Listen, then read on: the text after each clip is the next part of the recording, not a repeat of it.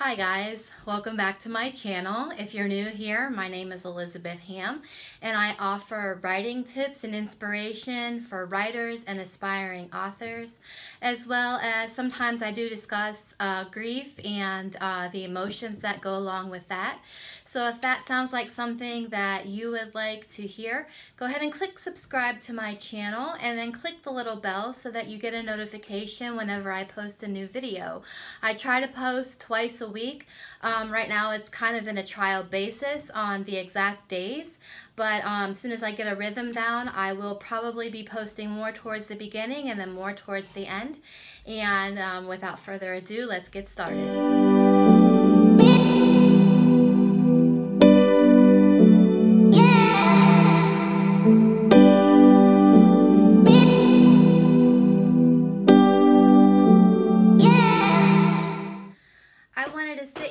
Chit-chat with you today while I drink some coffee, and I decided to talk a little bit about my novel and the journey that I have been on with this novel.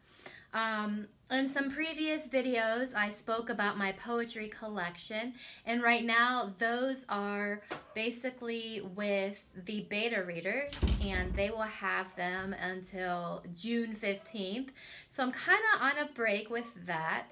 I will be working on the cover for that book, but I also have my novel, which is on the back burner, and I will be pulling forward come July. So I know between May and June, I want to basically plan this novel and try to plug in some of the holes and everything with it.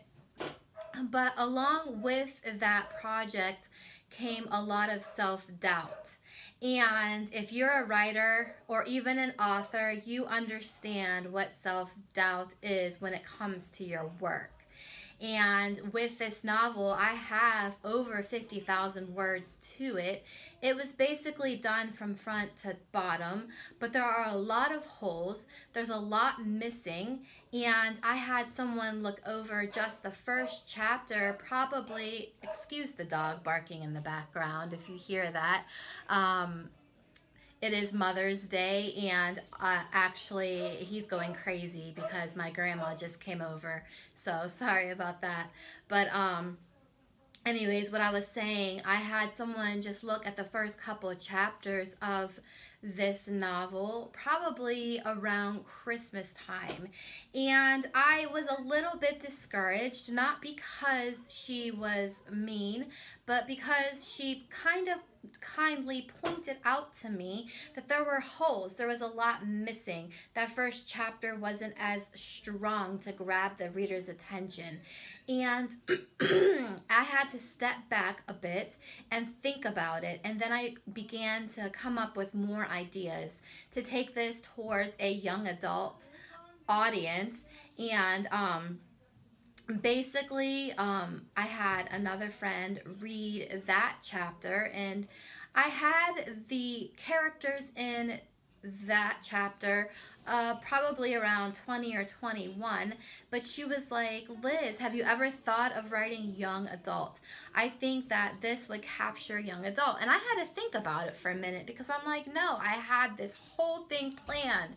So I'm not one to listen to somebody and run with what they're saying off the bat. I have to think about it and I have to mull it over and decide if it's right for me. I'm a little bit stubborn in that way, but after thinking about it, I think I pretty much have a clear picture of what I want for this novel. But there's been a lot of self-doubt that goes along with that on this journey so far. If I'm completely honest, I wrote the very first draft of this back in 2013 for a NaNoWriMo.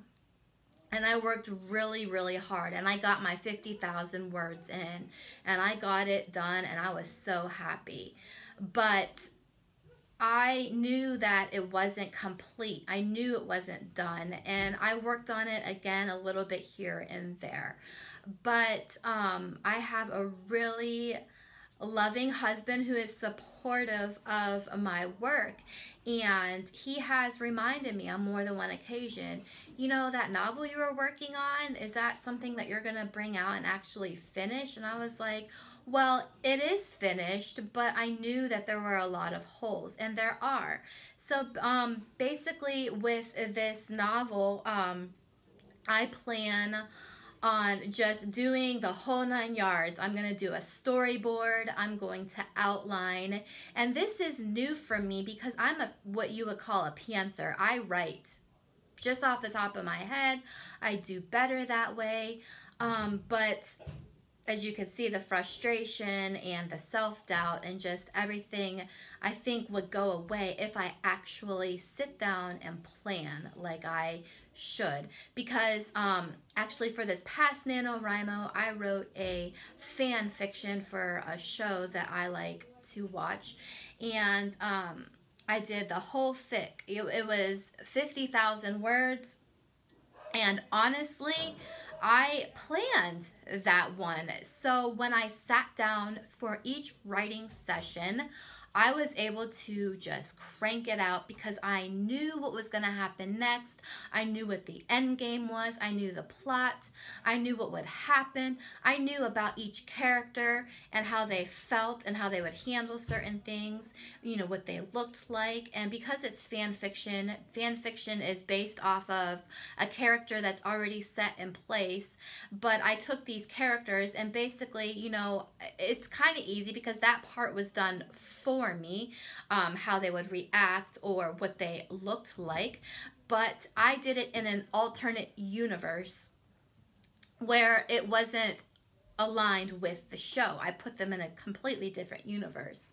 So that I learned that month, this past November, that planning is important.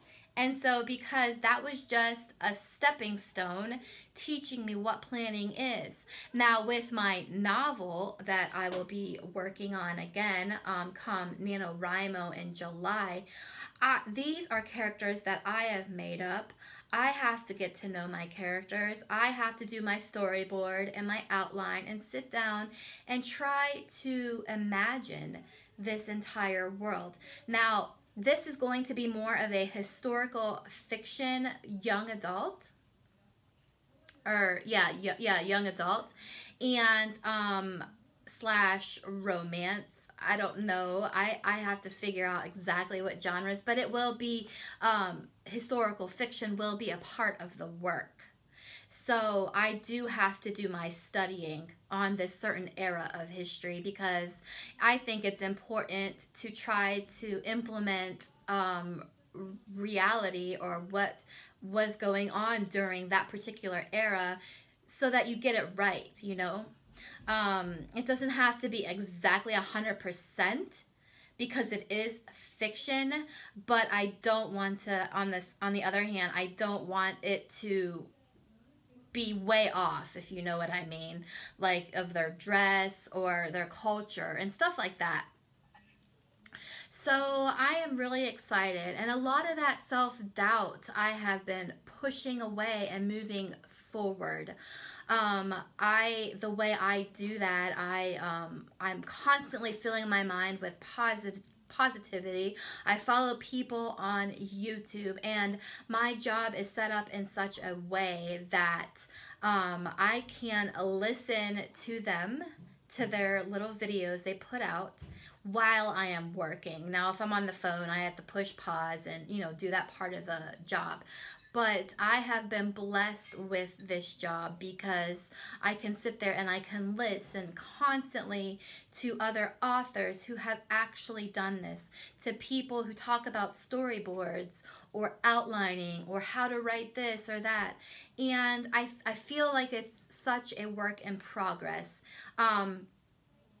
Someone said recently that you can only get so far on free content and free things, and that's true. And recently I have been investing in myself by purchasing not only these inspirational books, but just things that will help me putting money out there that will help me in the long run with what I am doing. And I was looking at this writing class, which I will be on vacation for the beginning of it, and basically I'm going to try to take maybe a writing class this fall. I'm not 100% sure, but I feel like as a writer you can only get better, you know. So practice makes perfect, and so I will just keep practicing, and I really hope that, you know, this year I will get the first draft completed. I need to sit down, and I am probably going to put out a goals video coming soon, possibly for the months of June and July. And I want to map out my entire year. I am learning that planning really is something that I have to do. I used to fly by the seat of my pants in everything I did. But as I add more and more things to my life, I am finding that either I'm running out of time, or possibly there are days that I just don't want to. But if I have that planned, there's no way around it. I need to get it done. Now, I'm all for self-care, and I'm all for taking a day off when needed. But honestly, if you continue to do that, then what is the purpose? You know what I'm saying? You have to, I know I'm the type of person, I have to tell myself I have no choice. You have no choice. This is here. You need to sit down and write whether you feel like it or not. And 9 times out of 10, mostly 10 times out of 10, by the time 10 minutes are done, I'm really into what I'm writing and I don't want to stop. So, I think that self-doubt will go away. It's just a battlefield of the mind. You have to learn to kick that out and say, no, I can do this. And practice makes perfect. So I don't really have a title for my novel. I have one in the back of my head, but we'll see. You know, I think that it might take a little bit of time to actually come up with the title for this. But I'm really, really excited to do that. And I'm just really, really excited to get my poetry collection out there. I am kind of anxious and trying not to think about it, that I have beta readers reading it right now, but I am so excited. So with that, I think that's all for today. If you like this type of content, like I said at the beginning, go ahead and click subscribe and hit the little bell so you know when I publish.